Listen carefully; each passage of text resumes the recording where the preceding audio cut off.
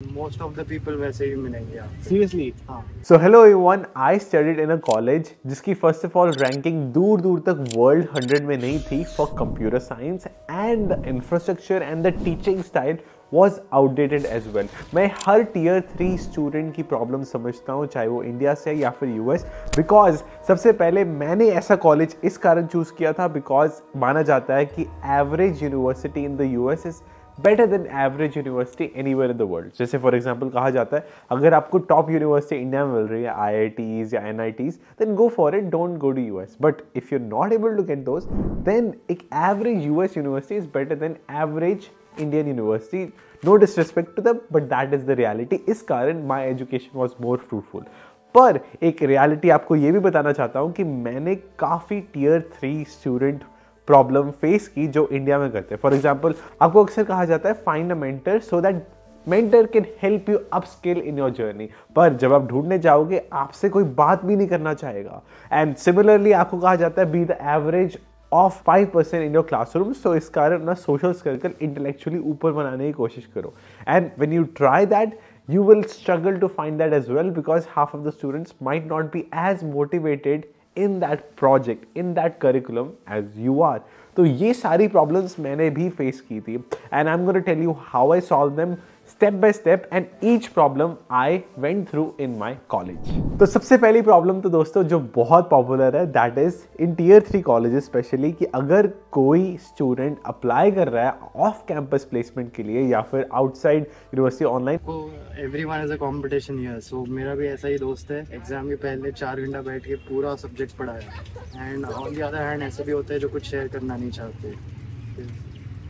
Most of the people वैसे ही मिलेंगे आप। सीरियसली। हाँ। कभी कभी तो वो आपको बताएगा भी नहीं, ताकि उस स्टूडेंट का कंपटीशन कम हो जाए and you have no idea वो कहाँ कहाँ अप्लाई कर रहा है। मैं अभी कोटा होके आया था, मैंने वहाँ पे नोटिस किया कि टीचर्स को भी स्टूडेंट्स नहीं बताते थे कि उनकी कहाँ प्लेसमेंट चल रही है, वो एमआईटी जा रहे हैं या फिर ट्रांसफ़र कर रहे हैं, आईआईटी में उनका हुआ है नहीं हुआ है, ताकि एक तो sort of like they want to be private, जिनका टॉप रैंक नहीं आता वो थोड़ा सा छुपा कर रखना चाहते हैं, because they don't want there competition to have any idea कि वो कहाँ जा रहे हैं। अगर आपने सीरीज देखी है Elma matter, it is very relatable in that point of view as well, कि लोग जब तक प्लेसमेंट होती नहीं है, फाइनल नहीं आती, कोई किसी को कुछ नहीं बताता और अप्लाई करने के बारे में नहीं बताता। अगर किसी को ईमेल आती है, they try to keep it secret, and ये अक्सर बहुत बार होता है। And that's why I personally think you need to open up with your friends, you need to have transparent communication कि हाँ, no matter how many people apply, आपको ऐसा नहीं सोचना कि यार आपका कंपटीशन शेयर करने से इंक्रीज हो रहा है। आपको ये सोचना है कि अगर आप अपने फ्रेंड के साथ 2-3 अपॉर्चुनिटीज बताओगे, your friend will in return share 5 to 6 opportunities with you as well, and आपको टीम वर्क से अप्लाई करना है। And I can tell you that when I was in my classroom, मुझे अपने बेस्ट फ्रेंड के साथ बहुत दिन याद आते हैं। मैं साथ में बैठ के, कभी कभी क्लास बहुत बोरिंग होती थी इन माई curriculum as well, it was very outdated. कुछ क्लासेस तो ऐसा लगता था कुछ भी बोल रहे हैं, कुछ सेंस नहीं बन रहा। सो in those times back bench पे बैठ के दोनों व्हाट्सएप वेब खोल के लैपटॉप पे एक दूसरे के साथ अप्लाई कर रहे होते थे, 10 to 20 applications a day, and that was very very helpful. Now number 2 problem that every tier 3 student faces is outdated curriculum. मैं अपने क्लासेस में जाता था, एक हमारे आर्टिफिशियल इंटेलिजेंस की क्लास थी, एक थी वेब डेवलपमेंट की क्लास। उसमें सबसे पहले तो मर्न स्टैक तो दूर दूर तक नहीं सिखाते थे, and because the class wasn't industrial standard, तो मेरा वेब डेवलपमेंट से तो बिल्कुल इंटरेस्ट छूट गया। I only enjoyed Android development, ना कि इस कारण कि मुझे कॉलेज में सिखाया जा रहा था, इस कारण बिकॉज इंडिया में 11th-12th में my friend, one of my best friend हरकुअर, he motivated me to get into Android, और वो मोटिवेशन कॉलेज जाने तक थी। So that's why I was like I am gonna pursue it further. इस कारण नहीं मैं एंड्रॉइड कर रहा था कि कॉलेज ने मुझे मोटिवेट किया, no, that was already inside me. And इसी कारण मैंने क्लास, एंड्रॉइड डेवलपमेंट क्लास भी कॉलेज में इस कारण ली, बिकॉज आई न्यू दैट कि मेरा इसमें ए ग्रेड आना तय है, और with in few minutes of effort in each homework, I was able to ace all of those projects and homework. So इस कारण I personally think कि you know जो classroom based learning है, it is really hard for the classroom based learning to be updated for at least for a tier 3 college. मैं देखता हूँ अगर if I compare myself with the top colleges like Georgia Tech, which was very close to me, I remember the curriculum is very much up to date, and when they share the projects you should make, वो projects at least more standard होते हैं close to industry as compared to any tier 3 college. And to solve that problem, I invested more of my time in my Android club, computer science clubs, and surrounded myself with the teams and with the places जहाँ पे intellectually driven लोग आते हैं. For example, conferences, hackathons. I always took myself to hackathons and competitions and conferences. ये classes कभी-कभी skip करनी पड़े, that's okay, because I wanted to find the talent who is above me, not below me. और अपने values share करके I was able to grow. Number 3 problem, tutorial help. एक tier 3 student को दूर दूर तक नहीं बताया जाता what is the reality of learning, how to learn. Because I have discovered that the best way to learn is actually to read documentations and examples online rather than just watching a tutorial. चाहे आप video पे tutorial find करो, we can watch it, it's okay. But starting point के लिए tutorial is okay. But if you want to step ahead of that and complete project बनाना है, उसके लिए I want to give you an example. अगर आप JEE mains का exam दे रहे हो तो आप एडवांस की तैयारी नहीं ना करते, तो आप सिर्फ मेंस तक रहते हो. जैसे ही अगर आप बोर्ड्स की तैयारी कर रहे हो तो आप एडवांस लेवल जेईई एडवांस के क्वेश्चंस प्रैक्टिस नहीं करोगे. Same is the case with programming. अगर आप एक प्रोजेक्ट बना रहे हो जिसमें 3 चीजें रिक्वायर्ड है, let's say asynchronous processes, object oriented programming and little bit of Java, तो यही 3 चीजों से आप अपनी नॉलेज को यूज करके यही से आप स्टार्ट करो.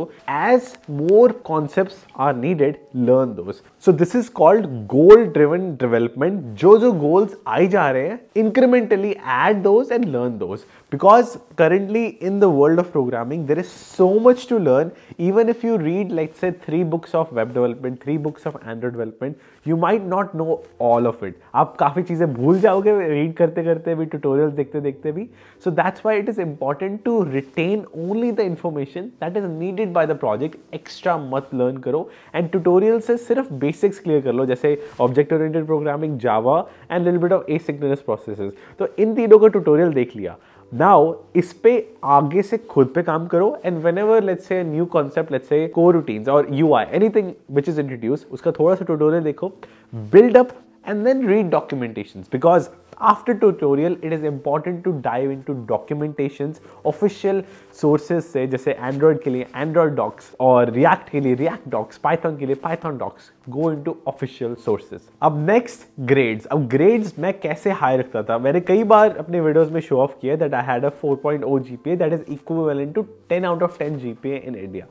अब उसका भी एक सीक्रेट है जो मैंने आज तक रिवील नहीं किया था. The reality is it's not just hard work, it's not just like keep practising the questions that teachers give you. It is more than that, it is actually smart work. मैं अभी भी बताता हूँ. In my final year of college there were 3 project driven classes. उनमें एक project final semester में submit करना था. What I did was I created 1 project जिसमें machine learning, web development, mobile app development तीनों यूज हो रहे थे, एंड समहाउ और the other like रीफैक्टेड it and twisted here and there, और सेम प्रोजेक्ट को तीनों क्लासेस में यूज कर लिया. I didn't change much. Same data set. 1 class was let's say machine learning, second was let's say deep learning, and third was let's say web development. So somehow or the other, using some skills here and there, mix and match variables change करना, open source docs use करना, somehow or the other same project gone to 3 places, because I genuinely felt that this project is not adding enough value to me. मुझे भी लग रहा था हमेशा कि बहुत ज़्यादा outdated है. हाँ, there were some classes, they were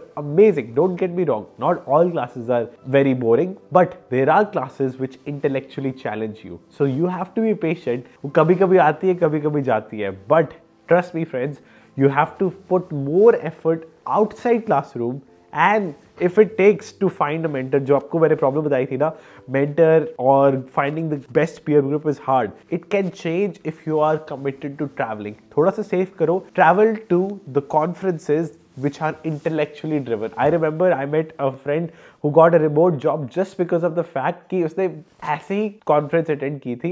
It was called KuCoin. My friend went to Ohio and other places, and that flight gave him the return of a full-time job. वो $200-300 या फिर 10,000 रुपीस की जो flight है, or train trip, whatever it is, it will return wonders for you in the end. So don't be afraid कहीं पे opportunity मिल रही है ना, because it is hard to find mentors in your campus sometimes. And now last point about finding mentors, finding the right peer group, उसके लिए आपको हमेशा याद रखना है कि आपका focus should be giving values. Carnegie Mellon की फेमस बुक्स है how to win friends and influence people. In that book he clearly mentions first goal is to add value. जो मैंने अपनी टेम्पलेट्स भी बनाई है ना flywithsing.com पे, email templates, research assistantship templates, all the templates are through the book of Carnegie Mellon. सो उसमें ही clearly clarifies that first line और first paragraph should be how you can add value to someone. अगर आप Google के लिए apply कर रहे हो, you have to first say, hi Google, I want to add value in so and so ways, and then your introduction. First, your attitude should be value given and then value taken. So अगर आप value किसी की भी life में डाल रहे हो, in the end, in return, that person will be happy to give you mentorship and give you the value back as well. So हमेशा ये फोकस करो. and overall in your life, in my career of software engineering, my best advice will be keep your expectations clear. चाहे वो project हो, चाहे वो full time job हो, हमेशा ना ज़्यादा क्वेश्चन पूछो, बट डोंट बी शाई to ask questions regarding your project. For example कल मुझे अगर प्रोजेक्ट मिला है, मैं अपने मैनेजर से ना दूसरी बार मैंने पूछा कि हाँ you want me to test this part, why this. अगर कुछ और टेस्ट करना है, if you want me to test something else, please let me know. So there was a simple question कि कुछ और भी करना बता दो, और साथ में क्लैरिफाई भी कर दिया. In this polite way I have clarity what I am doing is right. कल को वो मुझे ये नहीं कहेगा कि मैंने कुछ और कहा था, तूने कुछ और कर दिया. सो you have to be feedback driven and you have to be question driven in your knowledge. जितने questions पूछोगे, clarifying question, your project will be solid and it will need less changes and you will be more confident. So that will be my suggestions to all of my friends who are in tier 3 college. कोई बुरी बात नहीं है, बस थोड़ा सा effort ज़्यादा लगाना है networking में और here and there, and you will be all set. Thank you so much for watching and I'll see you guys in the next one. Goodbye.